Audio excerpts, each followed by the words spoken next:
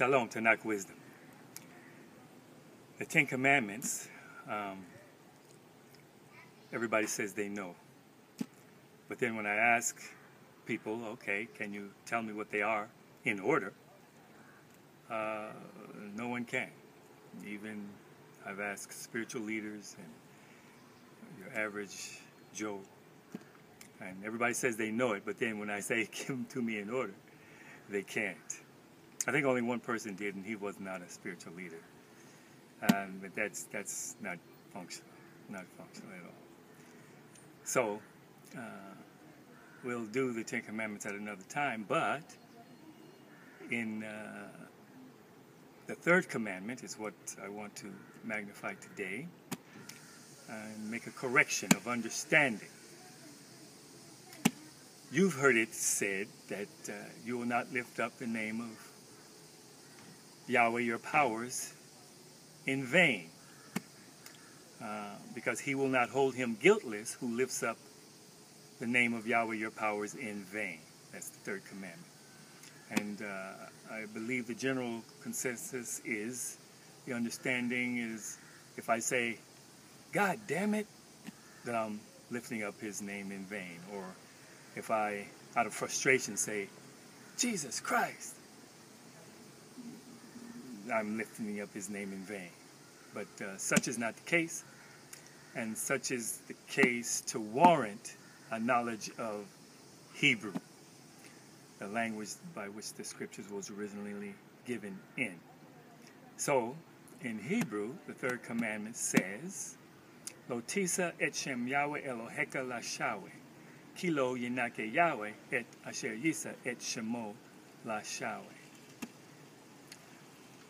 Do not lift up the name of Yahweh your powers to lack value and or content. The Hebrew word that they translate as vain is shawa, shin, waw, aleph, and the function of it literally is to lack value and or content. So it says, do not lift up the name of Yahweh your powers to lack value and or content, because he will not hold him guiltless who lifts up the name to lack value and or content. Remember in John 12:32, Yeshua said, and I, if I be lifted up, if I be lifted up from the earth, I will draw all men unto me. Yeshua said that. If I be lifted up from the earth, I will draw all men unto me.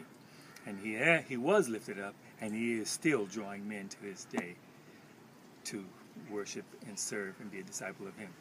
So the third commandment we can understand now, because it comes after the first commandment, which is you will not have any powers above my presence or above my face.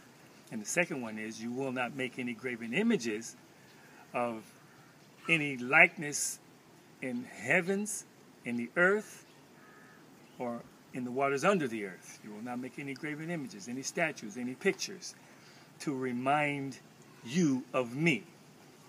And it is because you and me, we are the only image that the world, creation needs to remind everyone of him.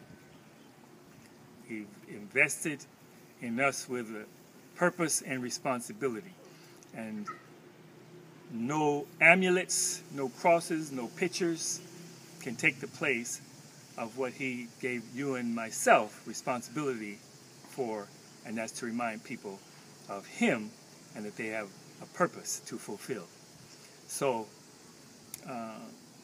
we are to live our lives in a manner reflective of his identity, his character. Because remember, we did the upload, Lotisa et Shem, all relating to Shem. Shem is identity, character, which they translate as name. You will not lift up the identity and the character of Yahweh your powers to lack value and or content. So we who claim to be sons and daughters of the Most High, we are to be reflecting his character, his identity in all that we do and say. And if we claim to be his sons and daughters and we're not being vessels of his revealing presence, reflecting his identity and character, we are violating the third commandment. And the scripture says, he will not hold him guiltless who lifts up his identity and character to lack value and or content. Shalom, TaNaKh Wisdom.